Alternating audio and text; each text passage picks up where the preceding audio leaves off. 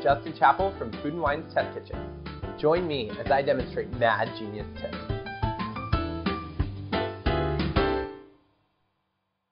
Let's say you're making a meringue, whether it's an Italian meringue, a French meringue, whatever. You're going to need to separate a ton of eggs. What I'm going to do today is show you a really smart and really fun way of separating eggs with a simple bottle. Yes, I know it sounds crazy and you don't believe me, but it works.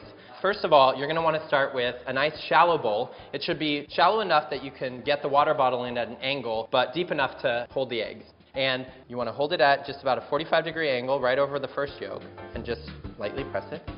And there you have a cute little egg yolk. You just pop it right into your bowl here and go with the next one. Check it out. It's like magic.